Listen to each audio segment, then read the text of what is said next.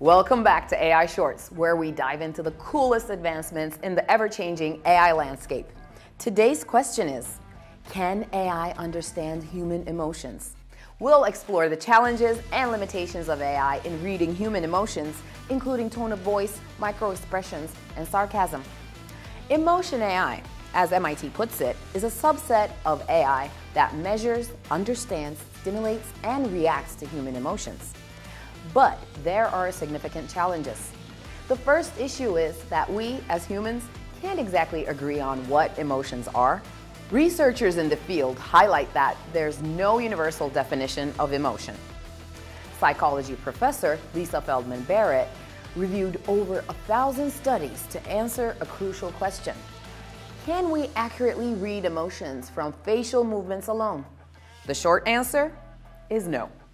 Barrett points out that many AI companies claim they can look at a face and tell if someone is angry, sad, or scared. But that is just not true.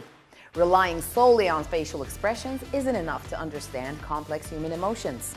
An expert from New York University adds how emotionally intelligent people usually don't try to precisely label every emotion.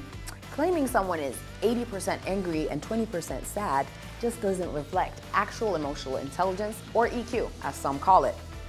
There's also a troubling and real side to emotional AI, which is bias. Recent research reports show that AI tools like ChatGPT and Google's Gemini can be covertly racist. For example, they tend to misinterpret speakers of African American vernacular English as less intelligent or less employable. Another study uploaded a set of player profile pictures from the NBA with Face++ and Microsoft AI.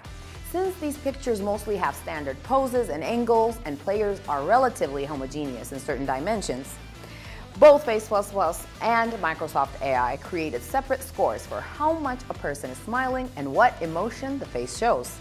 When black and white players shared a smile, black players were assigned more negative emotions, pointing to embedded racial bias in these tools.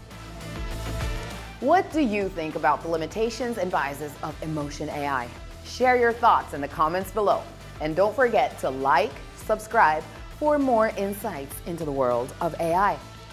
Until then, stay curious.